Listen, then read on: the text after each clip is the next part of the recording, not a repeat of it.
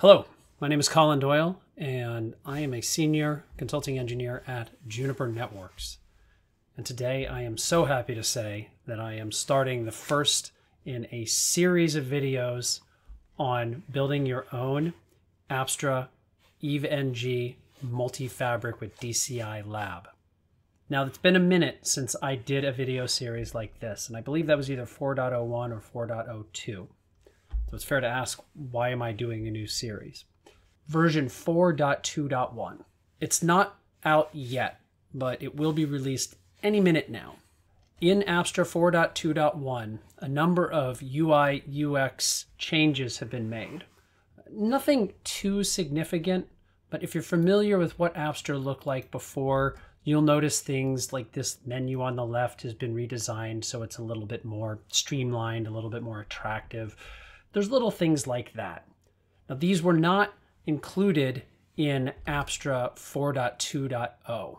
Because I have access to the pre-release versions of 4.2.1, I figured use the version that's got the UI updates to make the video series more durable over time. I don't expect there to be enormous changes between the UX from this version to some of the near-term future versions, but it was pretty dramatic between 4.2.0 and 4.2.1. Another reason is that we have new virtual platforms out. If you did go through that first series, you'll remember that the VQFX required quite a bit of prep before it could even be deployed in the lab. We now have vJunos, which is emulating an EX platform, and vEvo, which is emulating a PTX platform running our Junos Evo operating system software. Finally, I'm changing roles at the end of this week. It is January 22nd today, and on this coming Friday, I'm going to move out of data center architecture and into our core technologies team, where I will be working with our security leadership on strategy. I'll still do a little bit of data center work. Don't worry, my heart's there, but my heart's also in security, and I think that there's a great synergy. So you will see finally the firewall service chaining. It will sit out of scope of this video series. I'll explain why in the next video. I do want to take you quickly through the outcomes we're going to be driving towards. If you are familiar with the previous series, then this will look familiar. It's not quite identical, but the topology and even a lot of the IP space and MAC addresses are the same. I didn't see any reason to change it. The way that I created this lab, I'll take you through in the next video, but I copied the topology.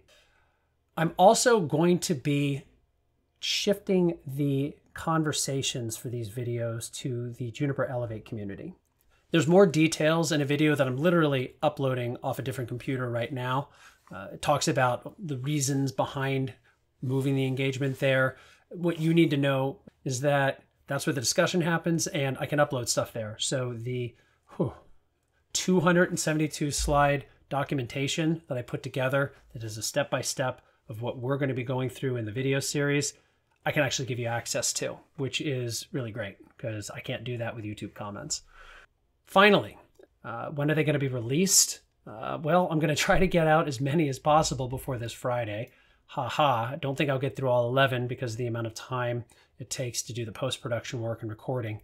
But I'll make every effort to get as many of them out as possible, and then I expect that there's going to be a bit of a slowdown as I transition into my new role, but I'll keep at it until it's done. Outside of that, I'm really glad to be in a position to deliver this content. I really enjoyed putting it together, updating the documentation, thinking out new and interesting use cases that are hopefully helpful to you in the journey that you're going on. I'm ready to do this. It's super exciting. Thanks again for coming to the channel and engaging with myself and with Juniper. I look forward to getting these other videos up and helping you build your own lab. For now, take care, and I am going to get my environment prepped and start recording the next one. Thank you.